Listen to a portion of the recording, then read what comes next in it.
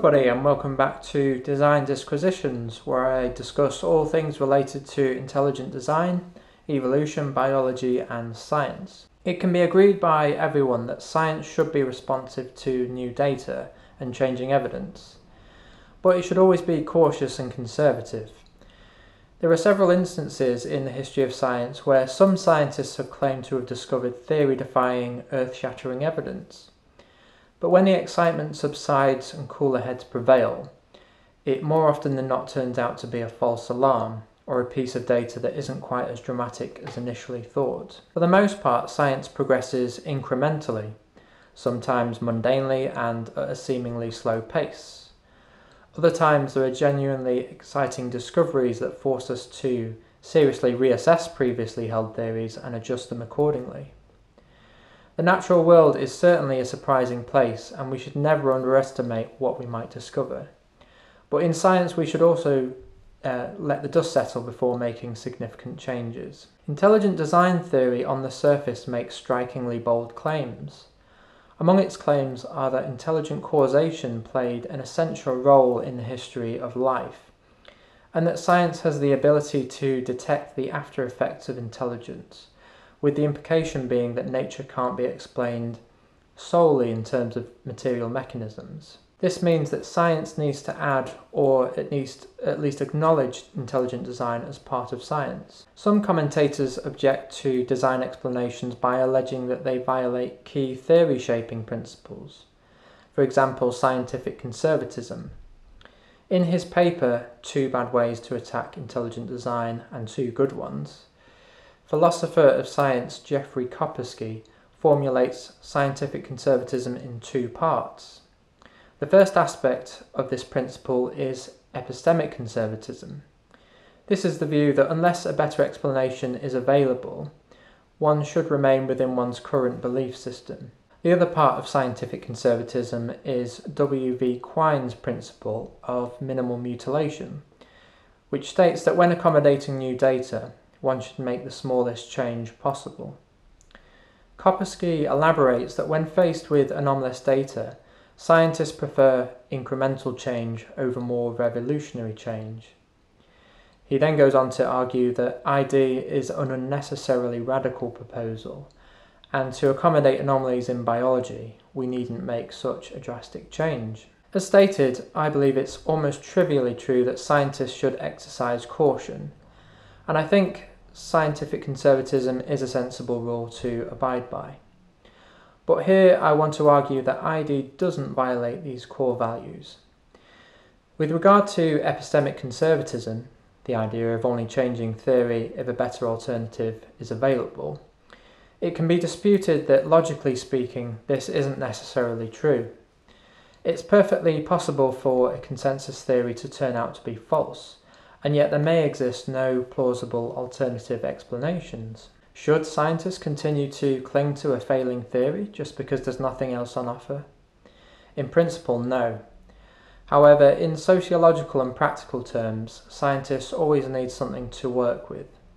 It may be unreasonable to expect scientists to reject everything previously held in a theory and start from a completely clean slate. And after all, rightly or wrongly, scientists have to go where the funding is. Having said all this, ID theorists are proposing an alternative and better theory. They're claiming that modern naturalistic theories of evolution should be abandoned, or at least supplemented, because design offers a better explanatory framework. As for Quine's maxim of making the smallest possible adjustment to our theories to accommodate new data, does ID in fact go a step too far?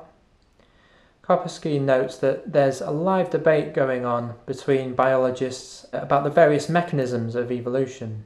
Perhaps at first glance this provides support for the claim that neo-Darwinism is an inadequate theory, otherwise why the need for debate? But does this debate among biologists pose a problem for ID? Because it shows that there's a broader range of views to consider. Koperski and several others, no doubt, thinks it does. They argue that the choice isn't just between neo-Darwinism and design, because there are many naturalistic, non-Darwinian proposals that have been advanced. Because these alternative proposals are said to smooth over the explanatory gap that neo-Darwinism leaves behind, and still retain a naturalistic approach, these theories are to be preferred because they don't introduce superfluous explanations of a different category, namely intelligence. Koperski points out that even if orthodox neo-Darwinism collapses, design obviously is not the only alternative. I agree, but having alternatives is not enough. We need good alternatives. Koperski seems to take it for granted that these alternatives are fit for the job. And though I don't wish to take it for granted that they're not, I think ID theorists have made some good challenges to the proposed alternatives. In Darwin's Doubt by Stephen Meyer, he dedicates several chapters examining alternative theories of evolution, and he finds them wanting. He concludes, "Clearly, standard evolutionary theory has reached an impasse. Neither neo-Darwinism nor a host of more recent proposals, punctuated equilibrium, self-organization, evolutionary developmental biology, neutral evolution, epigenetic inheritance, natural genetic engineering, have succeeded in explaining the origin of the novel animal forms that arose in the Cambrian period. Yet all these evolutionary theories have two things in common. They rely on strictly material processes, and they also have failed to identify a cause capable of generating the information necessary to produce new forms of life." Similarly, Michael Behe writes that a few scientists have suggested non-Darwinian theories to account for the cell, but I don't find them persuasive. In other works, Michael Behe does examine some of these mechanisms in detail. In the 2017 book Theistic Evolution, Stephen Meyer, Ann Gauger and Paul Nelson write, "While many of the new mechanisms described by proponents of the extended evolutionary synthesis describe real biological phenomena, including phenomena not captured by neo-Darwinism, each of these proposed new mechanisms still fails to explain the origin of genetic and/or epigenetic information necessary to produce new forms of animal life. For a detailed analysis of these mechanisms, you can read the rest of the chapter." So, ID theorists have surveyed the post-Darwinian world, including the extended evolutionary synthesis and so-called third way proposals, and they have found them unsatisfactory to say the least. In 2016, many proponents of design attended the widely reported New Trends in Evolutionary Biology conference at the Royal Society, where evolutionary biologists passionately debated different accounts of evolutionary change. So I think it's clear that design theorists have a sufficient understanding of the various options out there, and they have made efforts to assess them and their relation to design. In the end, they argue that any theory of evolution that doesn't include design is bound to fail, and that alternative naturalistic theories suffer similar problems to neo-Darwinism. These alternative proposals don't turn out to be problematic for ID. The main reason given for rejecting ID, though, is not just that alternative views exist, but that they are more conservative than design. According to him, if any one of them is capable of resolving the problems posed by complex structures and macroevolution, ID is a more radical solution than is needed. This is of course true, but it depends on the if, and it's increasingly difficult to make the case that these theories succeed. More importantly, as I've pointed out, design theorists contend strongly that they don't, because they fail to account for the origin of complex specified information. As to the claim that ID violates conservatism, I would argue that it is in a sense a scientifically conservative position, at the same time as being quite revolutionary. Marcus Ross argues that ID is classified as a philosophically minimalistic position, asserting that real design exists in nature and is empirically detectable by the methods of science. As many have pointed out, ID is a broad tent carrying with it very little metaphysical baggage, despite the fact that it might sit better within a theistic framework than a naturalistic one. Furthermore, fortunately, ID doesn't require us to completely throw out the insights of evolutionary biology.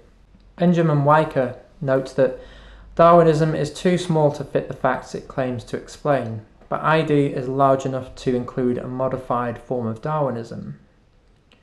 To say that scientists must make the smallest possible theory change to accommodate new data is not to say that the change must necessarily be small.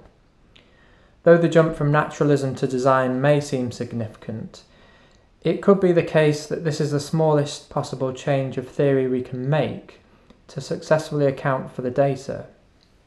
Essentially, though naturalistic theories are more conservative, they turn out to be too conservative, sacrificing explanatory adequacy on the altar of simplicity.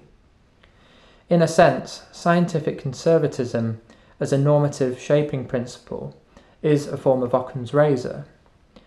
Only in the case of all things being equal can we prefer the simpler hypothesis.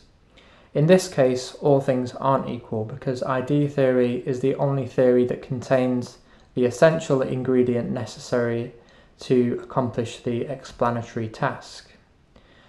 Though conservatism is a sensible approach to take, the history of science shows that sometimes science is forced to make drastic changes.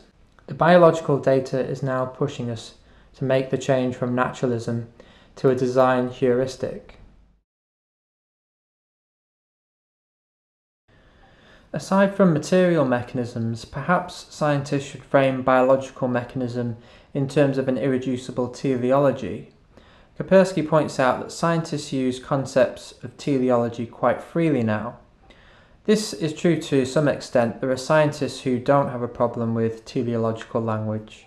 For example, in the field of systems biology, there does seem to be an increasing acceptance of teleological and design language.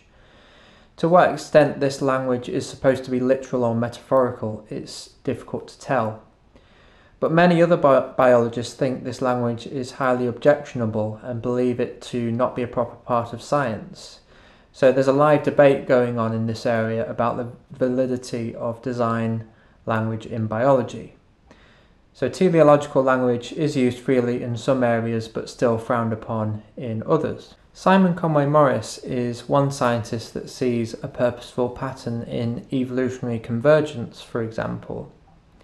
Koperski contends that more modest, general theories of teleology are consistent with design, yet advocates of traditional ID refuse to include these ideas within their theories.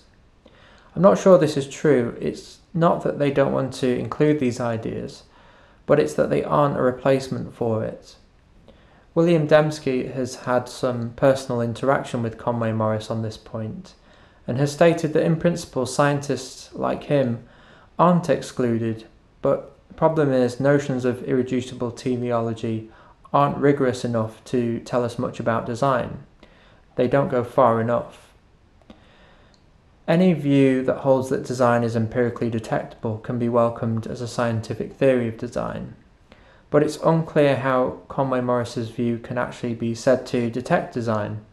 Of course, these things need to be cashed out probabilistically, but how does one go from observations of evolutionary convergence and fine-tuning of the fitness landscape to a design inference? What is it about those observations that tip us off to design?